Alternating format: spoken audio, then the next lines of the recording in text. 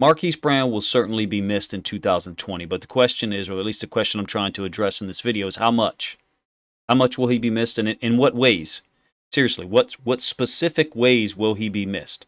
That's what we're here to talk about today. It's easy to say, hey, coach, he was a deep threat, someone who stretched the field. He had big playability. Got you. I understand, and I agree. He certainly was.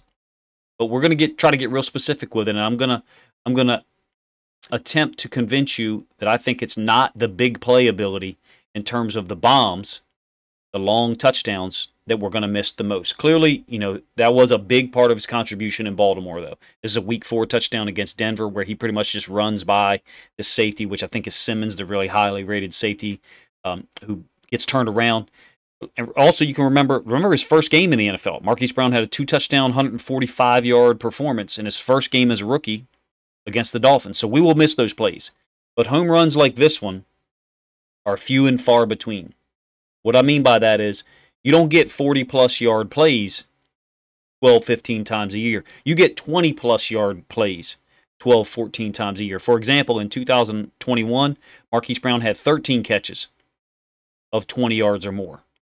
In 2020, he had 14 catches of 20 yards or more. Maybe I have those two numbers backwards, but in any case, there's consistency. For comparison's sake, 2021 Cooper Kupp led the NFL with 30 of those. Marquise Brown was like 16th in the league in 20-yard receptions. In 2020, I think the leader was Justin Jefferson with 23, but I could be wrong there. But in any case, Marquise Brown is up there in that discussion in 20-yard plays. And we will miss, these big plays, but the ones that I think we will miss the most are the deep outs, the digs, and the deep comeback routes. They're going to be the more difficult thing to replace, not the verticals and not the bombs, like that ridiculous catch that I just showed you. And the question that I'm going to try to address in this video, or at least bring up, is who's going to be running those routes? Rashad Bateman? Devin Duvernay? Will it be Tylan Wallace? James Prochet? Not sure. That's the question I'm proposing in this video. He did have 21 touchdowns in 3 seasons in Baltimore, which is pretty good. I think these routes that I'm going to show you tonight, though, are the more pressing need. Of course, you have to be a vertical threat to even make these available. You have to push this DB off vertically to be able to snap the route off on this deep out or a deep comeback or a dig. So you've got to be able to threaten the guy vertically first. That's a part of it, the 9 route, definitely. If you don't have the speed to threaten up top, you may not be able to get this separation. I've talked about route combinations like this one multiple times. Actually released a video Sunday night showing a very similar concept to the opposite side of the field from 2020.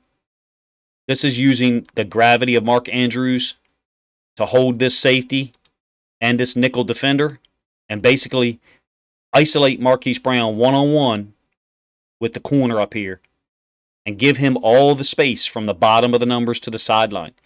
Prior to the 2021 season, we heard a lot about Lamar can't make throws outside the numbers. Obviously we knew that was false. We had data, we had film evidence of that. The types of people who made those statements are the type of people who don't watch film, that just parrot out whatever they hear, the national news media, sports media talk about. This is the play that I'm referencing a moment ago. I think he had a great game against the Vikings on deeper intermediate routes. He had impact like that from 2020 as well. This is the same exact concept, just so you know. He's lined up next to Mark Andrews. It's just the opposite side of the formation. And again, like I mentioned, this is from 2020. Works out the same way. He gets all this space from the bottom of the numbers to the sideline.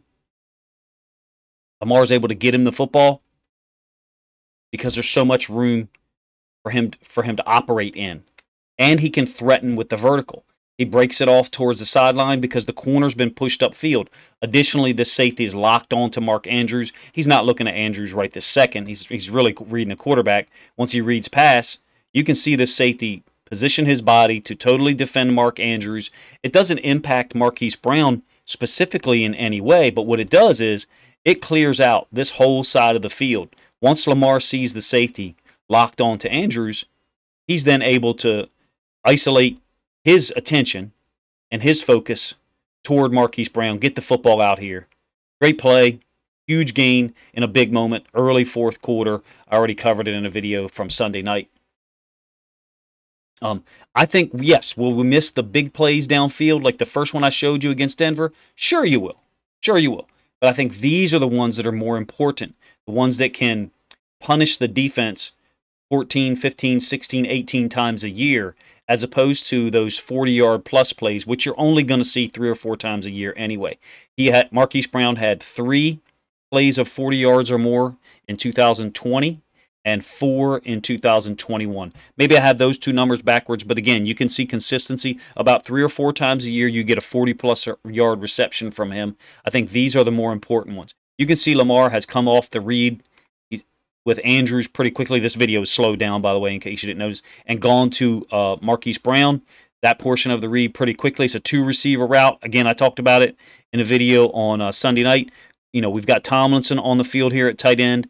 Ricard had gone in motion, so we've got max protection scheme with the running back Edwards leaking out in the flats late. We will have better athletes over here at tight end to actually run some routes and threaten the other side of the field, so that those guys can't just divert their attention to Andrews and or Marquise Brown. It's a 2-receiver concept, and other teams in the NFL do those things as well. Don't get me wrong. At least until Bateman puts up numbers and starts to scare teams, Andrews is going to get that kind of attention that I just showed you on the last 2 plays. The play from the Vikings in 2021 on the right sideline, and then that one against Tennessee in 2020 on the left sideline. Bateman is going to have to start to scare some teams and beat those one-on-ones enough that we can then free up Andrews if we're going to put them on the same side of the field together, like the last 2 plays I showed you. All right, this is from 2020 as well. It's a somewhat different route, even though the break or the cut is at about the same depth. It's 11 personnel against the Texans. There's no play-action fake. This time, as we pull this back to the beginning of the play, this time Andrews is lined up on the right-hand side of the screen in a tight alignment, all right? So this is Andrews here. And he's in a tight alignment, meaning he's close to the right tackle as he lines up. He's going to run this little drag under. Just so you know, when Andrews is in this tight alignment next to the tackle, I'm talking about within about 4 yards of the tackle, his route tree is pretty predictable. I mean, it's usually like this, a drag, an over route. In some cases, he'll run the sit route in the middle of the field, but that's only on mesh. And on mesh, he needs another receiver next to him to be part of that mesh concept, so that then Andrews can run and sit late in between the hashes after those 2 mesh routes have kind of pulled the defense apart, separated them, and he can catch the ball in between the hashes. So my point is, when he's here, his route tree is kind of predictable. So that's one of the unfortunate things about our offense. But I have a feeling if we looked really, really in-depth at a lot of offenses across the NFL, you would see some things that were predictable based upon certain receivers' alignment. Look, I'm going to tell you something. NFL defenses have some low awareness at times. The things that I just mentioned in terms of Andrews' alignment, they were clear at this point in 2020, but they're definitely clear in 2020, after 2021. This is a classic Ravens concept. All right, you got Brown down here as the number 1 receiver running this deep dig or deep in. Again, Andrews running the drag in front of the linebacker level. That's the eye candy. And then you have 2 clear out routes here by Snead and Brown that are just, all they're trying to do is pull these defenders out of there, is make them get depth. And it's mission accomplished there, okay? Additionally, the flat defender, I call him the curl flat defender, is expanded too much. He's expanded too much toward the sideline. Simultaneous to that, he's not getting hands on anyone. He's letting Boykin get a free release. It's one of my complaints about NFL defenses sometimes. Because of the rules, they don't get hands on anyone. You can see that Cunningham has even let Snead run right by him, made no contact with him at all. You got to make contact with people, and if they call the flag, they call the flag. That guy's expanded too far. Andrews' underneath route is going to draw the attention of Cunningham, and then Brown is snapping this thing off and bringing it back to the middle of the field into all that open space. He was really good at finding open space in what I would call the deeper intermediate areas. And look, anytime I see Lamar get to the back of his drop, like he does here, all right, and get his foot and leg at this angle like that, I know something good is coming. because I know he's already planted, because he recognizes what's happening and knows where he's going to go with the football. There's an angle that you want him to be. I shouldn't say that you want him to be at, that I believe Lamar shows when he's made his read, he's definitive about it, and he understands where he's going to go with the football. It's a great throw, if you ask me. There's Andrews running the underneath, and he's going to draw the attention of Cunningham just enough to where Cunningham's effort, which is significant effort to try to tip the football, you can see he moved too far this way with Andrews. He should have let the flat defender take that route, but the flat defender had expanded too much as well. So you see he's way off here. So we could have gone to Andrews. And that's one of the things. Marquise Brown was used in combination with Andrews a lot, and that opened up opportunities for him. Not saying that Marquise Brown couldn't get himself open, but the gravity of Andrews, I have shown you hopefully on the last 3 plays, assists in helping him get a little bit more open than maybe he would have been otherwise. Hopefully that makes sense.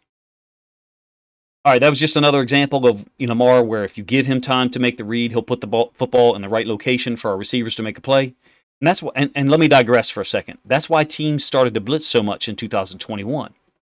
After our comeback win over the Vikings, right, which I think pushes us to 8-3 or maybe 8-2, teams recognized what Lamar was able to do with time and space, and that was even with or without Ronnie Stanley, with our starting 2 running backs injured. Teams recognized what he was able to do.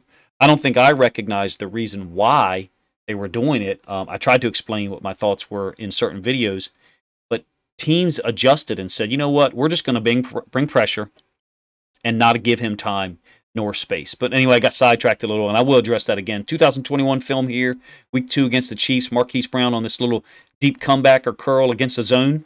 Just play action.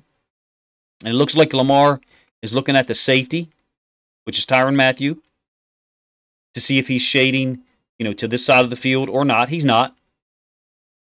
The corner on Brown's side is threatened by the vertical release, again, that Brown gives you, and he gets depth. Brown checks up or sits up and takes that little 15, 16-yard out. Simple, right? We can do things like this if we protect. Look, another thing, there's another second-level defender not making contact with a receiver at all. You might say he's redirecting Brown a little bit, but not much. Why is he doing that? Because his eyes are on the quarterback. It's a pet peeve of mine, I'll be honest with you.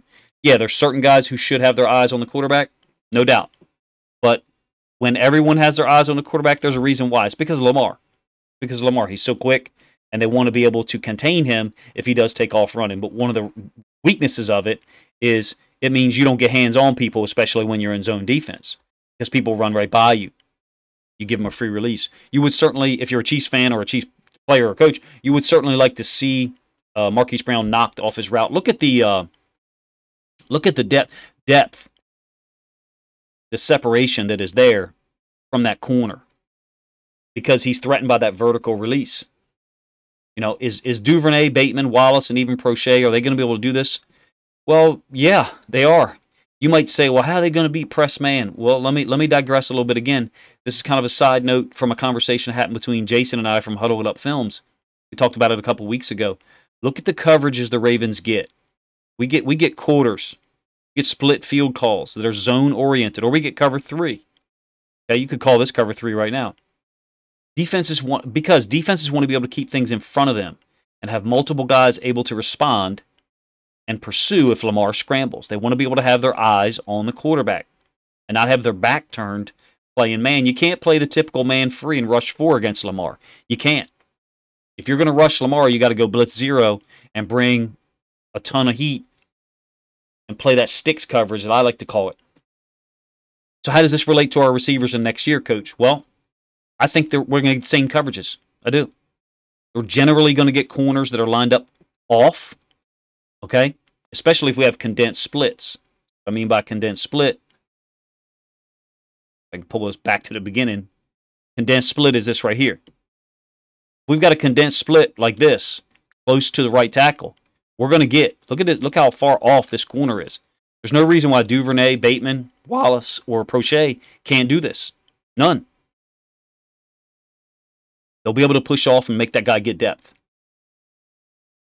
We're just not going to see a whole lot of press man because of who we have at quarterback.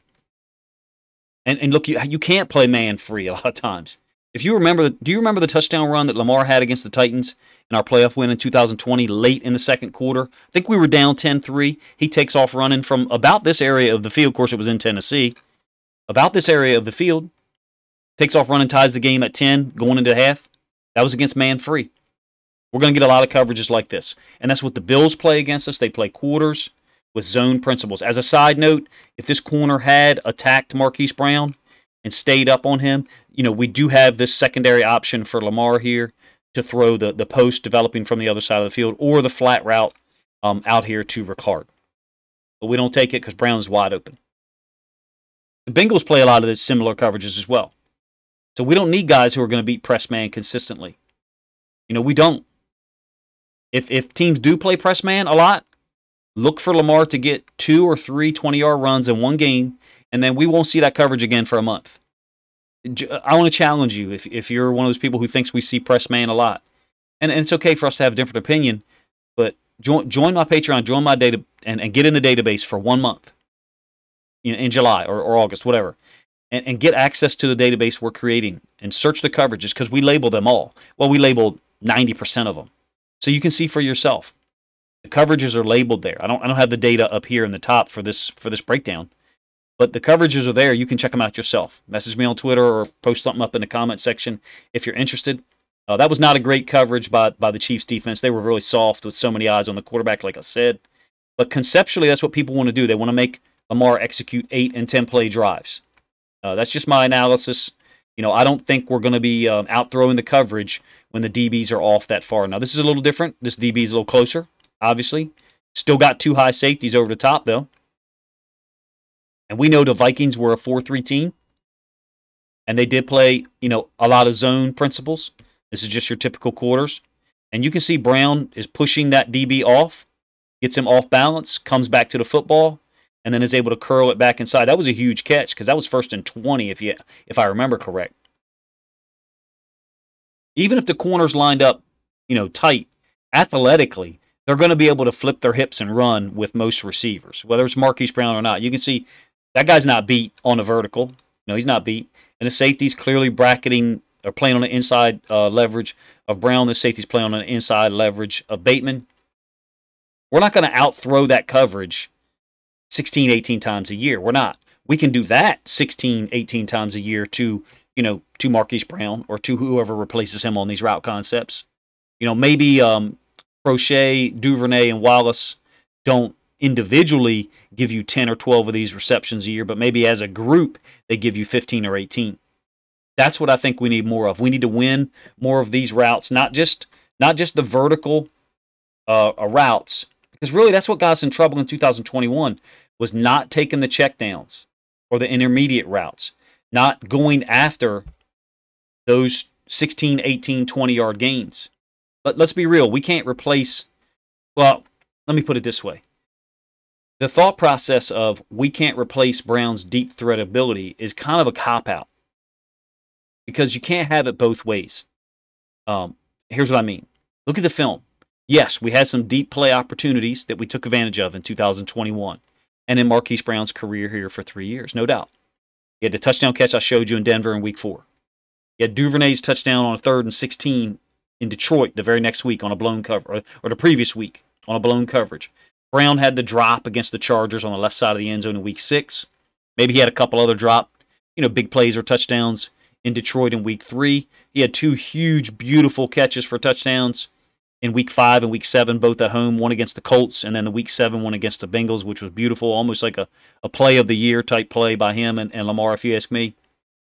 But those things are not going to happen with the regularity. We're not going to beat good defenses by just out-throwing the coverage. We're not.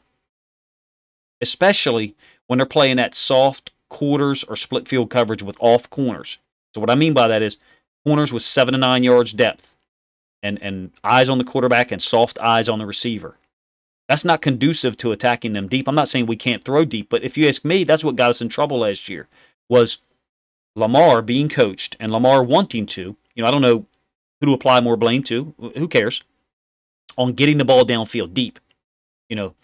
Now, if you want to say that these throws I showed you were deep, then okay, I'm down with that. I'm fine with that. But we have to be able to attack the specific coverages that people play us, and pushing that corner off vertically, and then snapping that route back to the outside on a deep out, or a deep comeback, or the dig route like I showed you against Houston in 2020. In my opinion, those are the things that we need more of.